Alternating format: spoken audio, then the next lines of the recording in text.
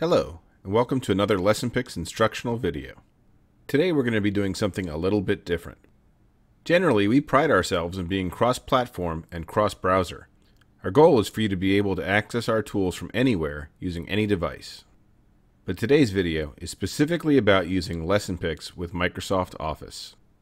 That's because we've recently released our LessonPix app for Office 2013, which lets you access all our great LessonPix symbols without ever leaving the Office interface you already know.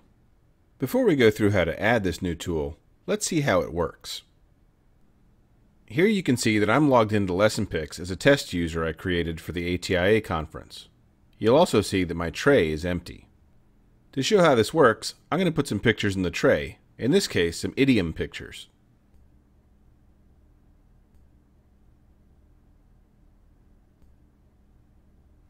Now let's say I want to create something completely original with these pictures. Not a visual schedule or learning game, but perhaps a story with the pictures used as illustrations.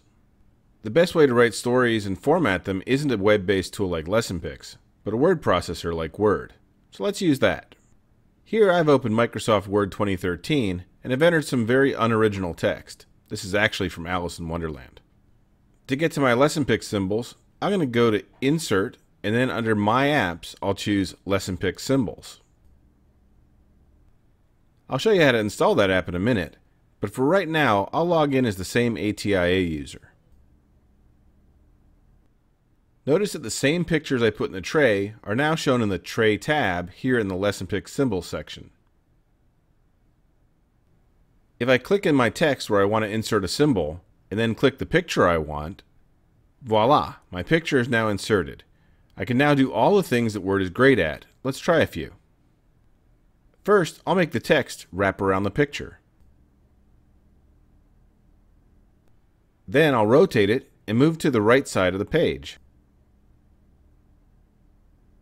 The 2013 version of Word has lots of great features for formatting images. Here's a few options under Format. We'll add a drop shadow to this one. Let's add another and do something more artistic. I love the pixelated look.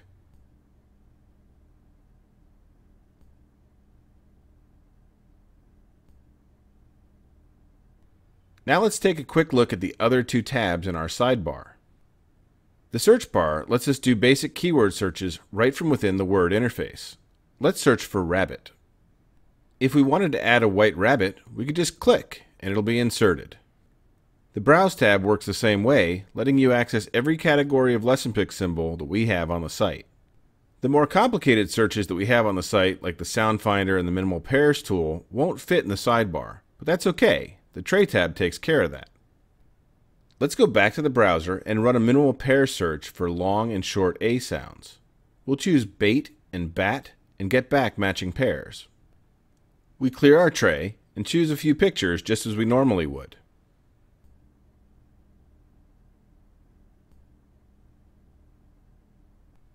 Now, when we go back to Word, we need to click the refresh link in the Tray tab. It's that simple. Our new pictures are ready to be used. Now let's see how to add the LessonPix sidebar to your installation of Word 2013. Let's start with a new document. I'll choose Insert and then Store under the Apps section.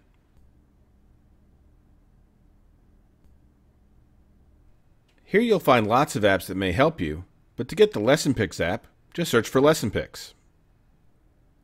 Click our icon and then click Trust It. Log in with your LessonPix username and password and you're good to go.